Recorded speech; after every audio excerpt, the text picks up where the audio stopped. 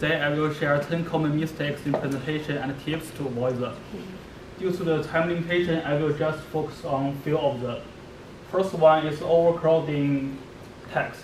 Nobody wants to read a slide like this. So if you want to deliver your point to your audience, try to be concise and professional, review and revise your slides. Keep main point and avoid using long sentence as a bullet point. Another one is ineffective visuals. This is a good question of using pictures. People can learn the price, the color, and the screen size of whole iPad family in one picture. And if your vision is good enough, you can also learn the default apps installed in the device.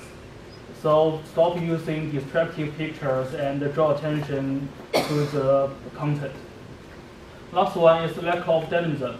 Suppose it's not a 90-second presentation, it's 20 or 30 minutes.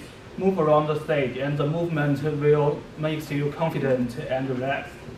And if you are interested in more details, please visit the website. Thank you.